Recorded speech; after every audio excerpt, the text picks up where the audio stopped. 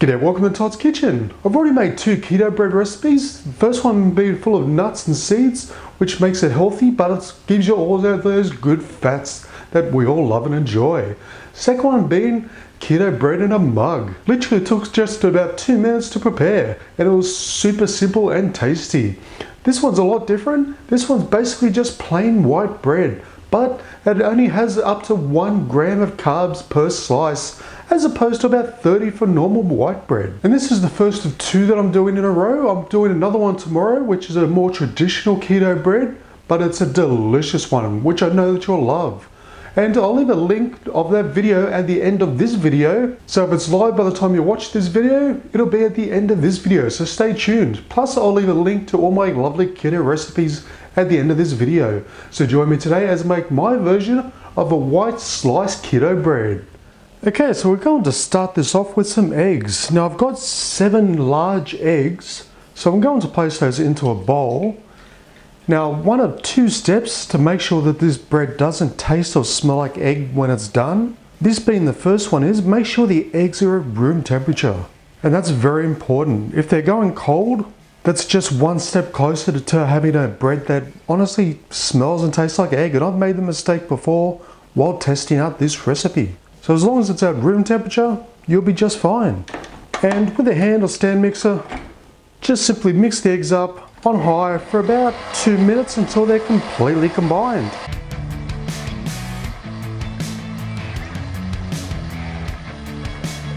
Okay, so once we've beaten our eggs through, next I'm going to add some melted butter. Now I've melted this in the microwave, and this is half a cup's worth. And just make sure it's not hot or too warm, because you don't want to cook the eggs at the same time.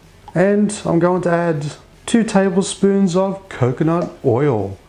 And as always, I'll leave a list of the ingredients in the description of this video. And just simply mix that through for another minute or so, just till it's well combined.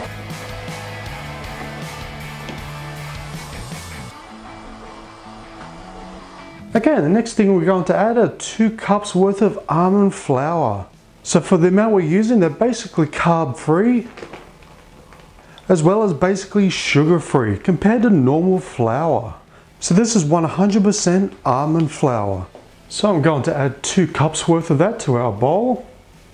And then I'm going to add a teaspoon of baking powder. And this will just help everything rise nicely. So it's basically taken the place of the yeast that you'd use in normal bread.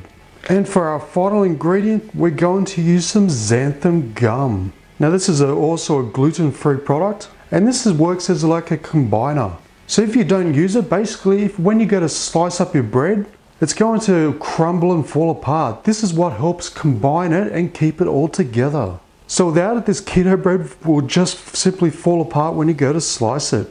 And as you can see, it doesn't have any of the extra crap that doesn't matter.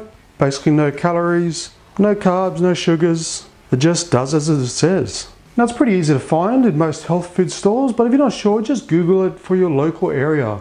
So I just need half a teaspoon worth. You don't need much. So 1 packet does last a long time. And lastly, this is bread, so we do want to add a little bit of salt just to enhance the flavor. So now it really is just a very simple matter of mixing it through until it's well combined.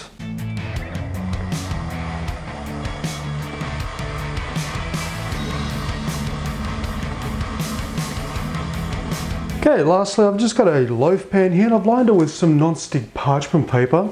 So just simply, with a spatula, just place your mix into your loaf pan. Now you definitely don't want to do this by hand because it is very sticky. It's not your usual bread. It's more of like a cake batter consistency. But trust me, in the end, it's going to work out. So just simply spread it out, just so it's relatively even. And with the baking paper, just make sure you've got this overhang here. Makes it easy just to pull it straight out once it's done. Because that will be the second secret of having that no egg taste to this bread. Basically, once it's done, we're going to stick a skewer on the inside. If it comes out clean, it's ready. But as soon as it's ready, we're going to take it out and put it on a wire rack to cool down.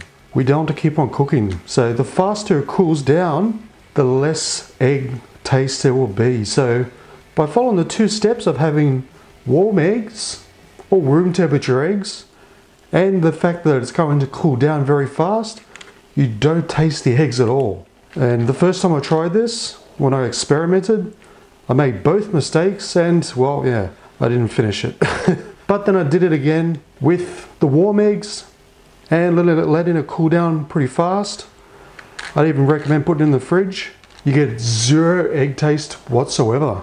Okay, so we're going to place this into a preheated oven at 180 degrees Celsius or 350 degrees Fahrenheit for 45 minutes. And at the 45-minute mark, we're going to put a skewer on the inside. If it comes out clean, it's ready.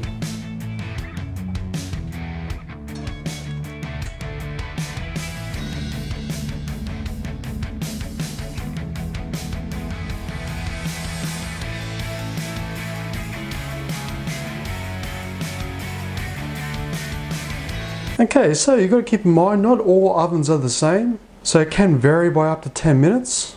And as you can see, it's started to split on top, plus it's also dried up on the top. And I've just done a test, but I'll do it again just for the camera. And I'm pulling it out, and as you can see, the skewer is nice and clean. That means it's ready. So at this point, all you have to do is just take it straight out of the oven. And as I said before, the second stage to make sure you don't have that egg taste is to take it straight out. And we're going to just place it onto this wire rack. So we'll just take away the baking paper, just slide it off, and that will cool down a lot faster this way. Just get rid of these little bits on the side. So that'll cool down straight away. And then you won't have that egg taste, but you'll have a nice fluffy keto bread. Okay, so I've had it cooling down for about an hour or so now. So all you have to do is just slice into it with a regular bread knife.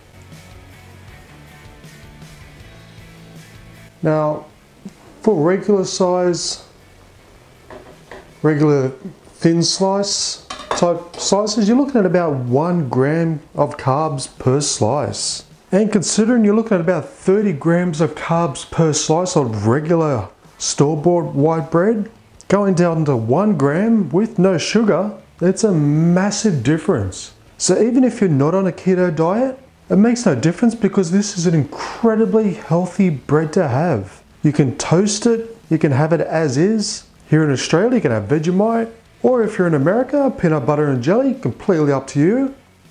Or you can even have it by itself. And that is delicious. There's 0 egg taste, means 0. I cannot taste it. So by just following those simple steps with the eggs, you're going to have 0 taste of the eggs or smell. It's incredibly healthy, and no matter what topping you use, it's going to taste simply delish.